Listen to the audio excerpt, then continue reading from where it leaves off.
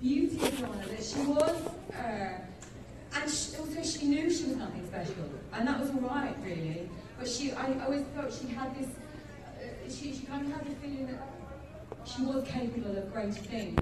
And I think it was so beautifully written, the way between the Runaway Bride and then the first episode, how Russell brought that together. Because when I did the Runaway Bride, nobody knew I was going to come back as a full-time companion. It was just a one-off gig, and that was it. But then it all kind of paid off so beautifully, and I think that's the most amazing thing about Russell's mind.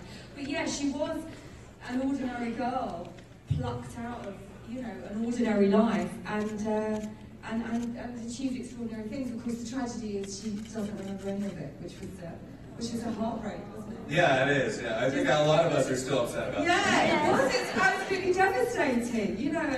But so brilliantly written again that the last thing we see of Donna, well, certainly in the series, not in the specials when she came back, was she was just right back to as she was. There'd been no growth, and that was the heartbreak of her, that she'd seen so much and done so much, but actually achieved nothing in her own. So. But you did bring her back for some Big Finish audio dramas. I did, we did. Yeah. Was it easy looking back at that skit? It was, and because David and I did it together, it was a joy, and it was lovely. It was like old times. Yeah.